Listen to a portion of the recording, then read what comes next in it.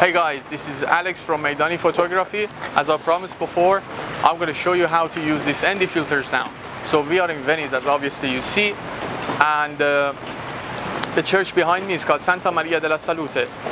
So I get a lot of emails sometimes. The people ask me, why do you use the ND filter? Like, what's the reason for? So technically, sometimes when you're traveling, especially, you are in a situation like this. There's a bright the sun out there, and there's a lot of boats. Like, there is a lot of distortion on the view. So the best tools to use to get rid of it is the ND filter. So let me show you how to do it. If you go ahead without the filter, now I don't have any filter on my lens, so I'm just gonna take a shot. I'm in the manual, so I just take a shot, and as you see now, there is a lot of element around. There is a lot of things, so there's a lot of distortion, which is not very pleasant. And I'm gonna add my filter, and I'm gonna take another shot.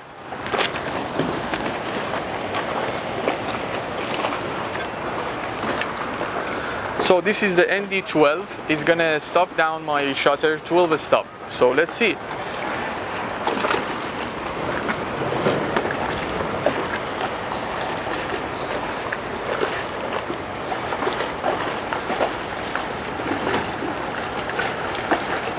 Okay. So here I add the filter in front of the lens now. I already manually focused before, so it's always better to, well, you should always, before you adding your filter, you have to focus, because if not, as soon as you add the filter, you cannot see anything.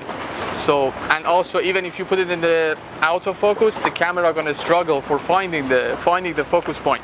So the best is to focus before, add it in the manual, and then you're good to go. So I'm aperture f16, and I'm gonna try to take one shot. The only thing is, so sometimes you have to go over 30 seconds. So make sure you're gonna change your setting to the bulb mode on the camera.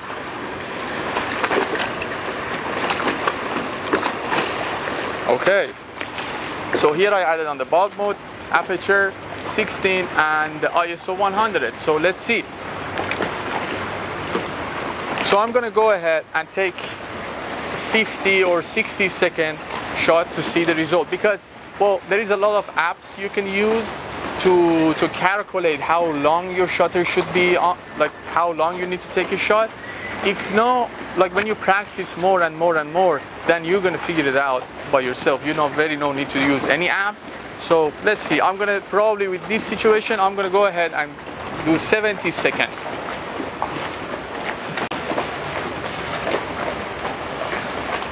Okay guys, I already finished taking that shot. It was 75 seconds, and it ended up, as you see, it's not bad actually, it's very good. I like it very much. But I'm gonna go ahead and add another 10 seconds. So let's see what's gonna happen, because now the sun is behind the clouds, and I'm gonna add a little bit more time on it, and let's see. So here we go.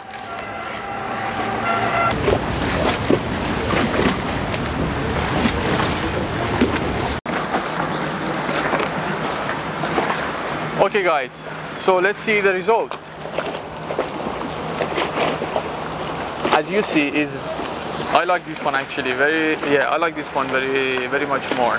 So as you see, this filter, the Haida filters, they don't have any vignetting, and the color cast is not much actually. Like, you know, it's 12 stop, and I'm using the 12mm lens, and the result is so good. Like, I very like the result. Well, I'm gonna thanks again the Haida for letting me to have these filters, and thank you for watching this video. See you for the next video.